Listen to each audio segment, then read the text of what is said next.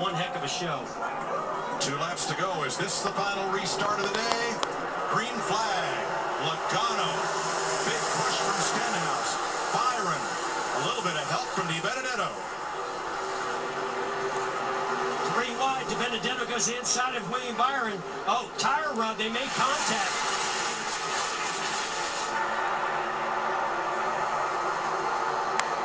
Oh, Jimmy Johnson all the way down the apron underneath Tyler Reddick.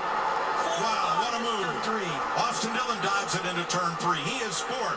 Stenhouse 3rd. Stenhouse. Di Benedetto battling behind Logano. Here they come for the white flag from Credit One Bank. Tons of contact. Trouble.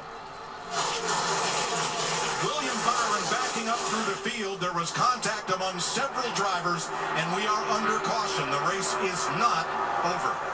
I think that tire blew on the 12, the planing with heavy contact and damage.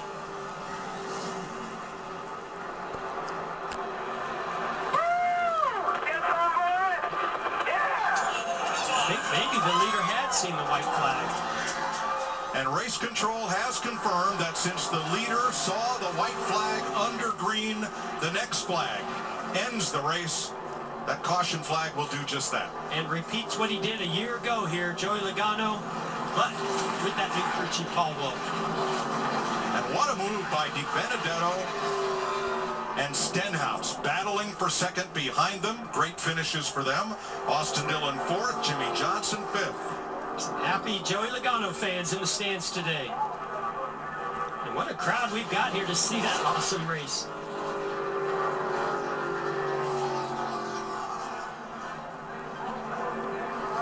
Two races since his last win at Michigan in June. 24th career win for Logano. He's now won a race in every one of the last 9 seasons.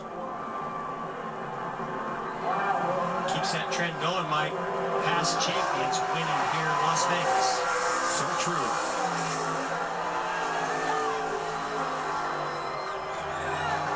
And nobody does a burnout or donuts or whatever you call it this like Joey Logano.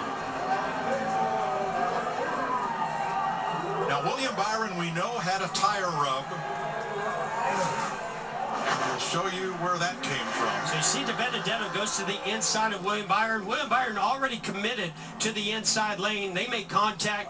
That fender rub now is cutting the left rear tire down on William Byron.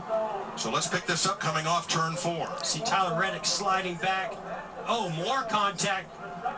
As you see Eric Jones, just, everybody's just going for it there. Boy, that was wild and crazy coming off of turn 4. They knew they were coming to the white flag. So Blaney gets the outside. They're 3-4 wide here. Eric Jones comes up, squeezes William Byron into the 12 of Ryan Blaney.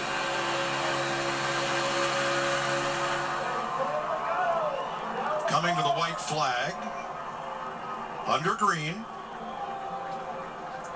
Yeah, no doubt that was before the caution came out, so Joey Logano, our winner.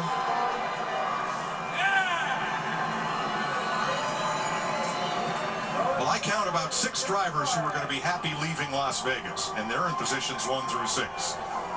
Everybody else, not happy. I saw a lot of drivers going to be angry with other drivers when we leave Las Vegas. Yes. Vince Welch.